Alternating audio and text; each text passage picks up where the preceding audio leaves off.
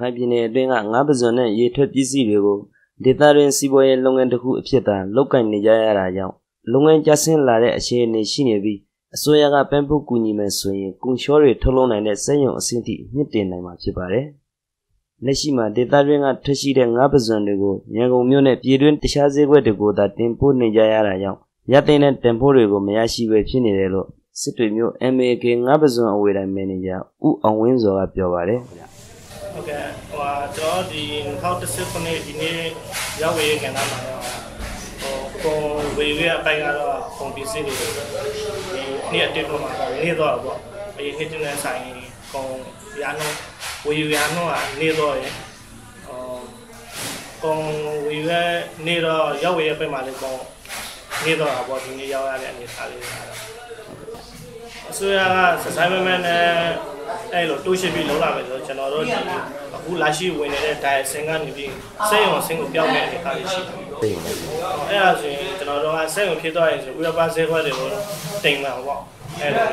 လိုစက်ရုံဖြစ်သွားရင်ဆိုကျွန်တော်တို့ဒီရခိုင်ဒေသကလူတွေအလုပ်တွေအတိုင်းပွားများလာမှာပေါ့နော်။ကိုရခိုင်ဒေသကလူတွေလည်းအလုပ်တွေရလာမယ်။အဲ့လိုရွေးချယ်လို့ရှိတာပေါ့။လုံးဝပွားများဖြစ်လာတယ်။ဖြစ်နိုင်ဘူးဆိုရင်မပေါ်များပဲဖြစ်လာရင်ဆိုရင်တော့မဖြစ်နိုင်တော့ဘူး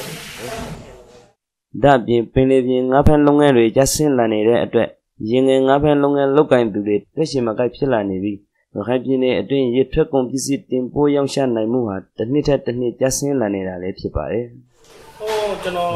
ပြောရရင်ဆိုရင်ဒီနှစ်နဲ့ကိုနှစ်နဲ့ခုကိုချိန်ပြရင်ဆိုရင်ကျွန်တော်တို့ရဲ့တစ်နှစ်ကို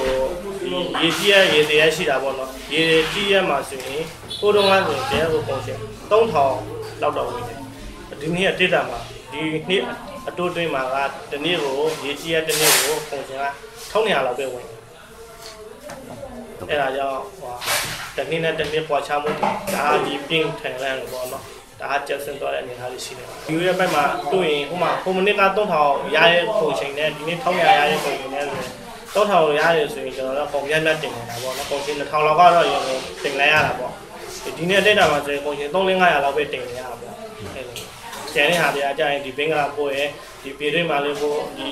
ကိုဒေသခံမှာလေးစိတ်ုံတွေရှိတော့သူတို့စိတ်ုံလေးလည်းလုပ်တဲ့ဖြစ်အောင်ကြောင်းနဲ့ကြောင်းမှာမဲဖြစ်ဆွေလေးလေးပဲတော့လုပ်ရတာပေါ့နော်